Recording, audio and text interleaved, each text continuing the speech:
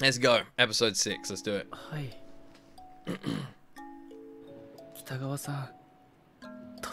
I love that this just blows her mind, man. This is that anime that when people watch. This is the anime that people watch when their parents like walk in their room. This is it. It's like, you watch anime? It's like, my son watches anime. I wonder what he's watching tonight. And it's just the sweat scene in the boobs. Born of Osiris. Thank you so much for the 8. Freaking Risa. Thank you so much, Born of Osiris. Popping in for this. Missed episode 5, so I'll watch on the VOD later. Well, thank you very much, Born of Osiris. Appreciate you. Thank you. Rose is asleep. And she is wide awake. I like that they don't put the opening song after the flashback. It's a nice touch. 本当にいいんですか? 俺がやっておきますけど。いいよ。だって私が来たんだし、自分で洗うのが普通じゃん。わかりました。お願いします。ではまずはウィッグから洗いましょう。Is it just like washing normal hair? 水かぬるま湯に柔軟 What are these angles, man? ブラシで溶かしたウィッグを優しくお支洗いしてください。こうかな。はい。Oh, is it? So it isn't. こすったり揉んだりすると痛むので気をつけてください。あとは水をかいてお支洗いをし、タオルで挟んで水気を切り、最後に陰干しにして終わりです。なんだ、超余裕。もっとむずいかと。汗じみになってしまうので、一生も手洗いしましょう。ウィッグの洗いすぎも良くないんですね。Is she falling for him? What is going on? Because he said she was beautiful. She's falling for him? All the budget went into jiggle physics. He's a hottie now? ストッキングでしょ。別に大したことないわよ。Oh yeah. わっちゃんだって高校生の男の子なんだし、一つや二つくらい持ってるわよ。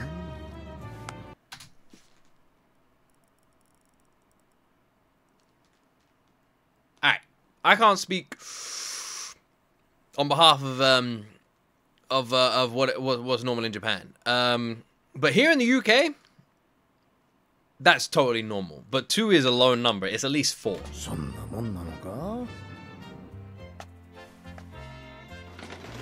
帰ったぞ。あ、じいちゃんお帰り。おう。悪かったな。 He's just wearing a bra. He just. Oh my god! おう。お邪魔してます。They're gonna kill them.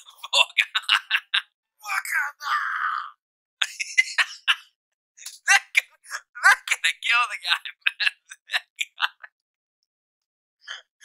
Grandpa's so dying. My word. Poor Gramps, man. Poor Gramps. For fuck's sake. Oh my god, my poor guy. マリンちゃんもごめんね、大きい声出しちまって。全然大丈夫です。じいちゃん。At least he knows. 別にやましいことしてないよ。ああ、そらこれ見りゃそんなことはわかるよ。しかしおめえ、よく作ったな。立派なもんだ。でも、いろいろまだまだでさ。そっか。上等だろう。いや、こことかこの辺とかも、いつもの癖でポンドでつけそうになっちゃってさ。おう、確かにな。ひな人形とわけが違うからな。曲線ばっかりで。何これ。最初わかんなくて。あと、こことかもほら。What is it? やっば。What's going on? 私、Oh my god! Uno reverse, man. The Uno reverse. かなり好き。正気。とりあえずおじいちゃんがいるとめっちゃ喋る。待って。めっちゃ可愛いじゃん。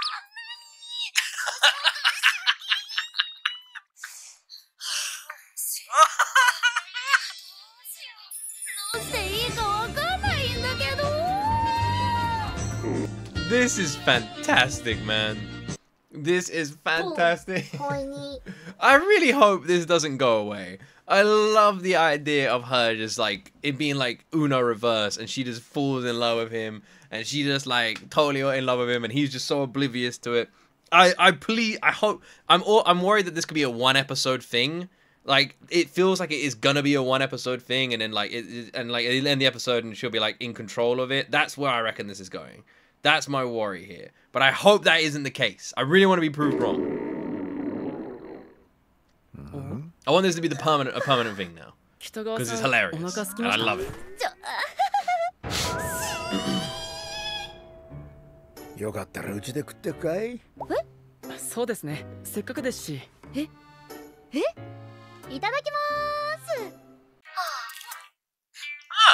to use that time. いただきます。五条くん料理もめっちゃできんのやば。神。いえ、そんなうち両親 You're a god. だけで大したもん Bro. マジ？私と一緒じゃん。私んち昔病気でお母さん死んじゃってお父さんと2人なんだけど、高校受かった後にお父さん転勤になっちゃって単身赴任中だから今一人暮らしみたいな。かぼちゃもうまい。そりゃ大変だ。ちゃんとご飯食ってんのかい？はい、基本コンビニなんですけどバイトない日は割と作ってますよ。これは納豆と冷凍チャーハンと冷凍唐揚げとウインナーご飯。一時期ハマってそればっか食べてたな。一応私料理とかできたりするし。大丈夫か？体と具合悪くなってないかい？全然。毎日牛乳飲んでヨーグルト食べてるんで大丈夫。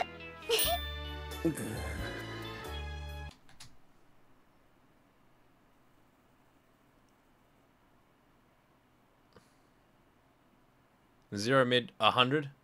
Nah, that ain't it. That ain't it. I don't. It looked like hot dogs on rice. No, that ain't it. マリンちゃん、よかったらこれからはうちでご飯食ってきな。なあ、バカないいだろ。あ、うん。そうしましょう、北川さん。本当にいいんですか？ This is really cute. Man, it's just like the Fate universe. When they all go around for dinner. Same thing. These animes must be connected. いえ、こちらこそ遅くまですみません。全然。ご飯美味しかったし、おじいちゃんと喋るの楽しかったし。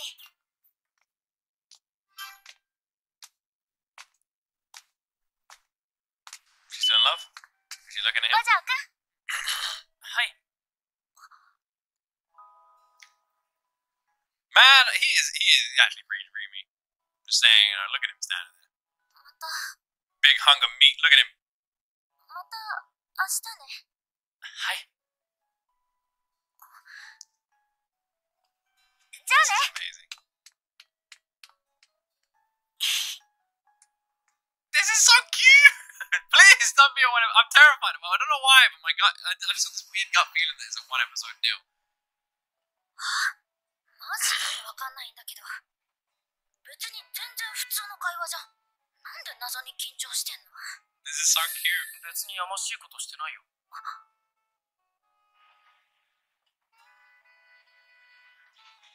Was she hoping they did do something? Does she want something inappropriate? しちゃったりして。 Oh, she does. 言ってみたり。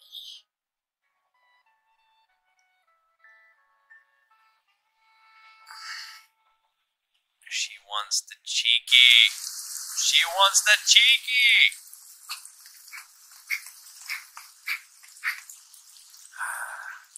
ようと思った矢先にこれだ。参ったな、こりゃ。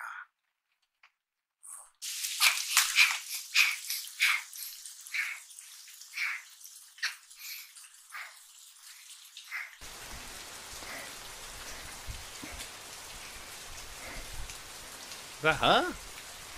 学生さんが一人でうちに？若菜の友達か？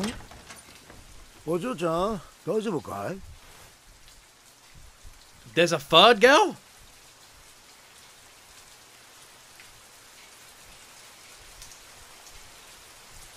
Why? What? What was the deal here? Third girl? Yeah, Grandpa being number 2. I fucked up, guys. I meant to. The opening is 7 minutes into the fucking episode? At this point, can it even be called an opening? I'm seeing a lot of FBI comments in chat, so.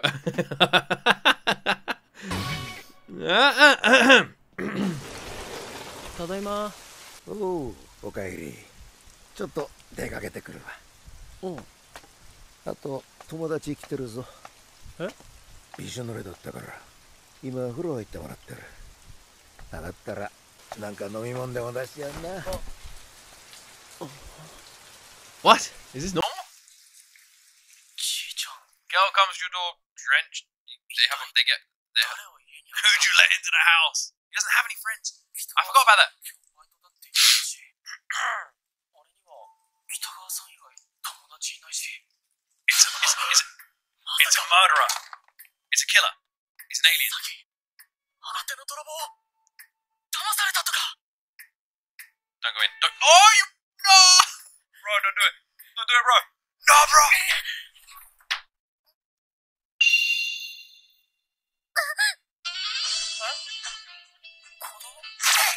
ちょっ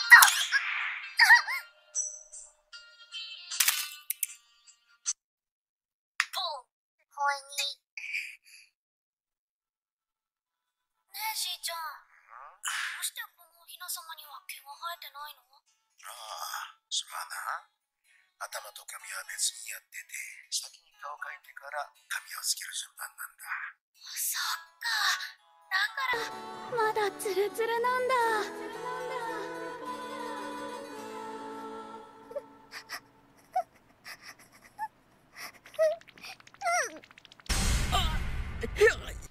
For the love of God, Gojo, will you close the door? Close the door!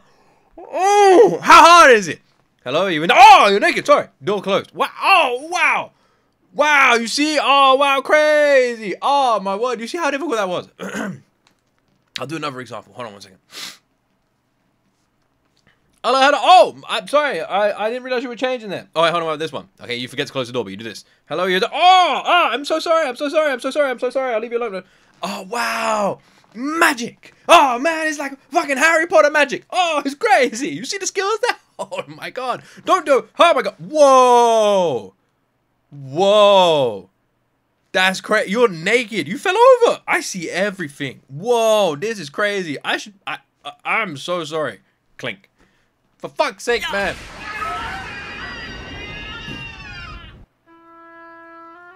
Did she whip his ass? She kind of looks like another character from either an anime or maybe one of the Hololive girls or something.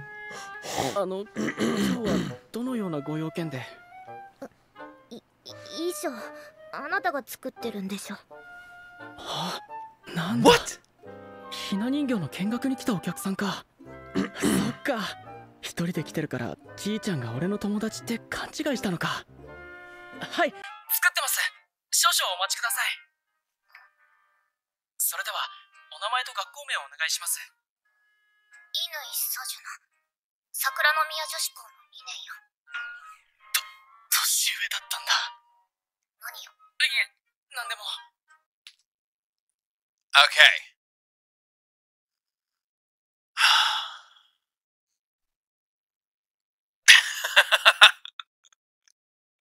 What is this anime called? Attack on Titan. Okay. Okay. 僕は五条若菜と言います。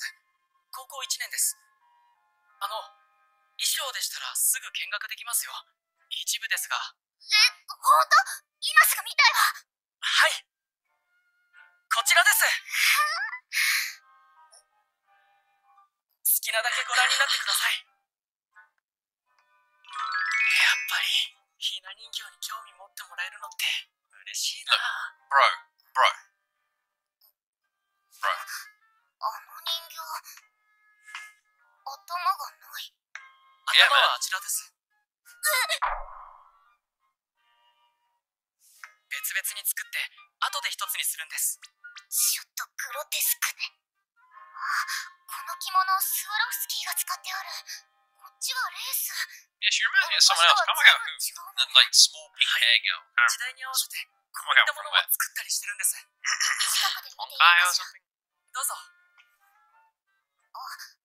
安心して、触らないわよ。大事な商品でしょ。気遣いありがとうございます。綺麗。素敵。私これすごく好きだわ。わかりますか？そちら人気の人形なんです。やっぱり目が止まるもの。不思議。僕も綺麗で好きなんですよ。あと、こっちの人形なんかも。なんで私たちひな人形を見てるの？うちがひな人形店だからですけど。それは分かってるわよ。私が言ってるのはコスプレ衣装の方よ。これ、あなたが作ったんでしょ？ How does she 私 know? はコスプレ衣装のオーダーをしに来たの。オーダーと言われましても、 Is this コス gonna プレ become his 衣装 job? は商売でやってるわけではないので。見たわよね。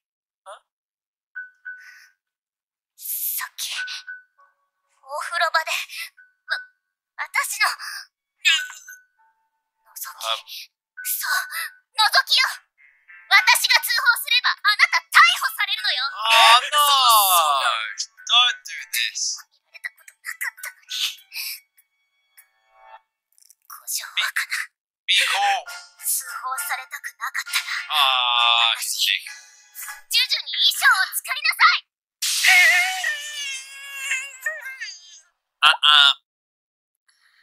ジュジュ？私、ジュジュさんめっちゃ好きなんだよね。ジュジュって北川さんが好きだって言ってたコスプレイヤーの本物？随分幼く見えますね。おいくつくらいの方なんでしょうか？中学生とか小学生だったりして。すみませんでした。何が？It's gonna be hard for me to. She's gonna have to rebuild some bridges here. It's gonna be hard for me. It's gonna be hard for me. I mean, she was in a stranger's home bathroom, called them Peep and Tom. Well, yeah, I know. That's what I mean. It's gonna be difficult for me. I mean, bro didn't need to stand there though. Is what I'm saying. All right, but it was in his house. I don't really know the rules. I don't really want to talk about it. But that's a bit of a dick move. Trying to blackmail somebody. Come on. Come on. Knock first. It's his house. I 100% don't think he needed to knock at all. No, like 100%. I'm standing by this.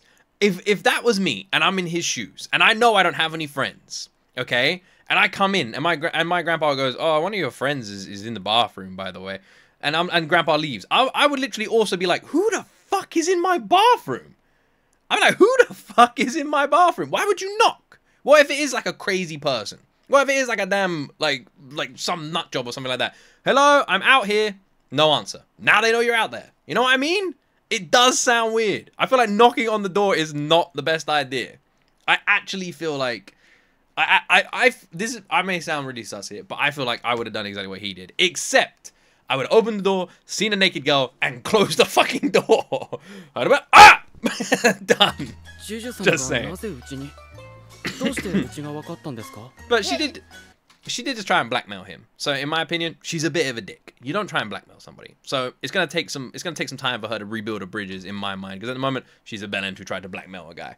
Tayasur, thank you so much for the sub with Prime. Appreciate you. Thank you so much, my friend. Tayasur? Thank you. That's a good point. それはマリンって子のコスした写真が回ってきたのよ。あ？何なのこいつ。その後コスイベに行くってつぶやいてたから衣装を近くで見たくて行ったのよ。胸のとこ破れそう。当たり前ですよ。北川さんのサイズに合 Oh, わせて作ったんですから。 come on. What is she, Anya? あなたが作ったものだって分かって She's fucking Anya. つけさせてもらったわ。ごめんなさい。 She followed him home. まあ乾さじなさんです。ちょっと本名バラすんじゃないわよ。コスネームがあるって。事実もサジュだって言うんですか？その私北川マリンって言うんですけど、ガチのガチで事実もめっちゃ好きなんです。超ファンなんですよ。やばい。生もガチの美少女なんですね。かわいい。肌半端な髪細ってかサジュだからジュジュなんですか？私がつけたんじゃ。乾さんは北北川さんの写真をご覧になったそうですよ。それでうちに。私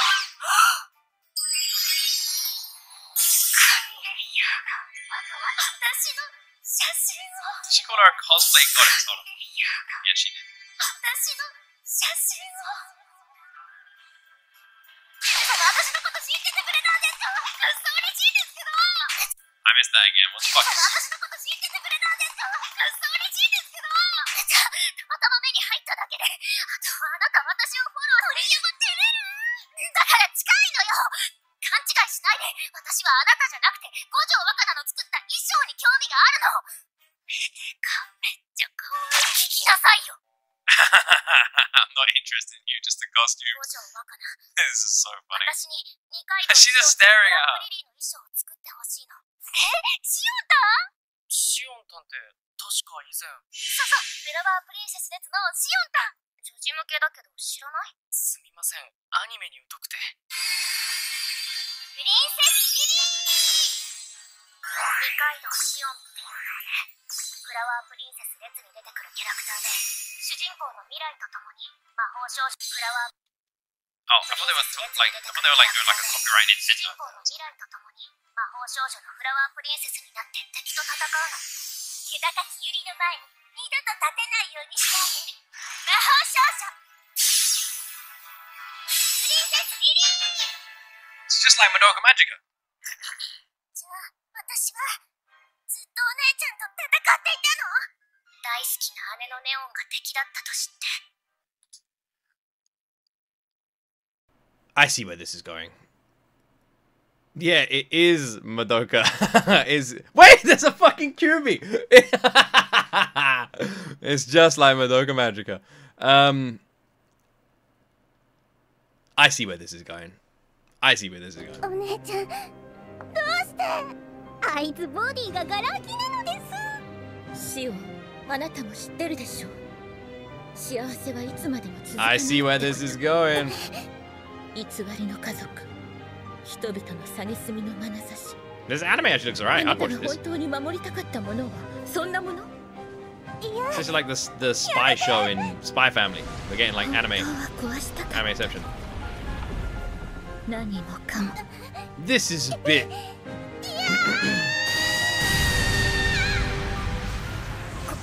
れはブラックリリーの爆誕なのです。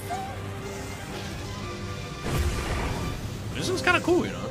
そして全てを染めたかったんでしょ。あなたの心と同じ深淵の黒に。そうそう、ネオンお姉様もきっかけは失恋のショックでフラワージュエルが濁ってて。 The popularity of this anime exploded amongst grade school girls and adult men.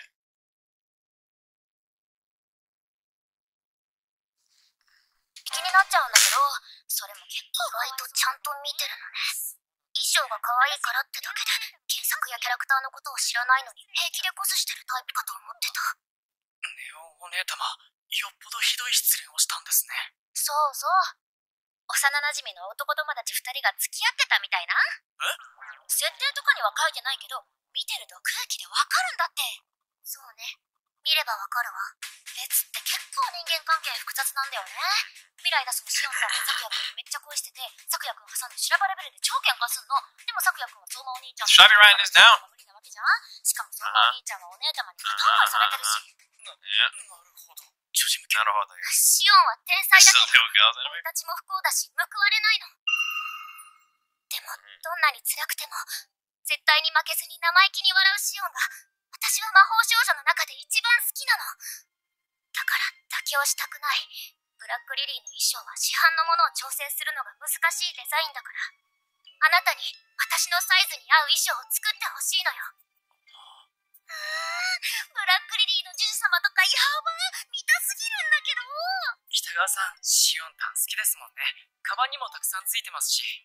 そんなに好きなら自分もすればいいじゃない。いや、私はやんないっすね。なんでよ。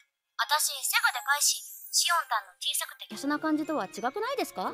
そんなの気にしないし好きだからやるってのも全然ありだと思うんですけど、私の場合好きだからイメージ壊したくない的な。コスするならできるだけ近づけたいし、そんな感じなんですよね。あと私、列ならネオンお姉様のコスしたいし。なんなのよそれ。そんなの当たり前でしょ。何よ、私が一番好きなタイプのレイヤーじゃない。私この子のこと何も知らないのに、どうせ本気でコスしてないって決めつけてた。全然嫌な女じゃなかった。うるいね、うるいね。何をですか？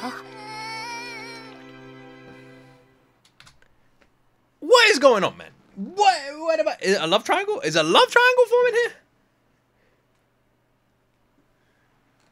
There are some things going on, guys. There are some things afoot and some things at hand. The pause.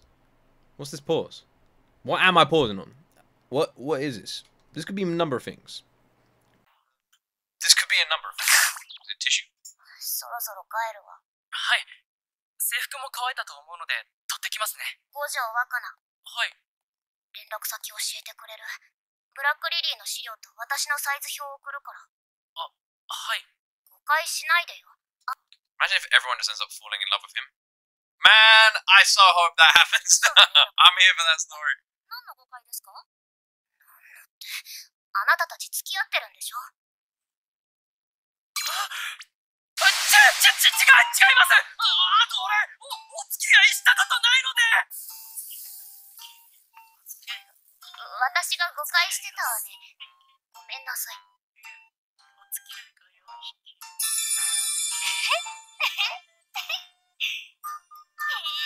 五条くん、今彼女いないんだ。そんなに面白いかしら。やっぱり嫌な女なの。そうだ、ジュジュ様。This gal, man. This gal. This gal. This gal. This gal. This gal. This gal. This gal. She lagging Gojo. 何よ。私さっき列ならネオンお姉様のコスしたいとか言ったじゃないですか。ええ。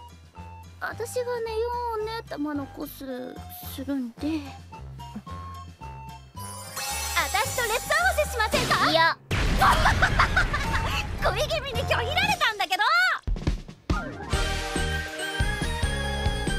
She reminds me of someone. I can't work out who. It's bugging me. Who does she remind me of? Chat. Who does she remind you guys of? Who should she remind me of? Why does she remind me of someone? Can't tell if it's a fucking VTuber or a video game girl or an anime. She reminds me of someone. Anya? No, she doesn't remind me of Anya. She's voiced by Anya's voice actress. Wait, she is actually voiced by Anya's voice actress? No, I didn't mean the voice. I meant the character look. My word. I had no idea she was actually voiced by Anya. She has Krone energy. I mean, kinda. Kinda. I mean, looks-wise, though. She looks like someone. Shauna from Slime? Tiny bit, man. The girl from Steins Gate? Maybe? I don't know. I had no idea that was Anya. That's crazy. So when I was making the joke about her being Anya when she was like following him back home, that she's actually Anya. I was literally making a joke. I was like, Chica? Chica from freaking Kaguya-sama. Toradora? I haven't seen Toradora. Familiar Rizura? I don't know. She definitely reminds me a lot of someone, but I can't work out who. Yeah, Free Ren as well, and she's also in Dr. Stone, isn't she, too? Gura? No, I don't think it's... Like I said, looks, with the pink hair and everything. Looks. It might be Shion, you know, from Slime. It might be. That's the closest, I think. I had no idea. Chica from freaking Kaguya-sama? Yeah. I had no idea. Louise? Familiar Zero? What is your favorite anime at this moment? Thank you for the answer. Oh, I can answer that question. I can answer that question. So this isn't my #1 anime of all time, but I think my favorite anime at this moment that I'm watching, I think chat can answer that question. I think it's pretty obvious. Bijou? Maybe Bijou. That's so cool that that's Anya's voice actor. That's so cool. That's so cool. That's really cool. Well, I think chat seems to know.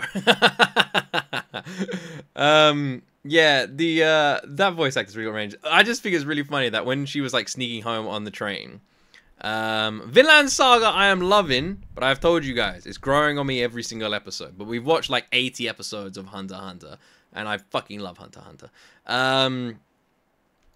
Yeah, when I love that when she was like sneaking, I was like, oh my god, she literally looks like Anya, and it turns out it is Anya. So cool. Love that. That's hilarious. I'm literally joking around like, oh man, that totally looks like Anya. How weird. Look at her. Tiny little pink haired girl, like a spy.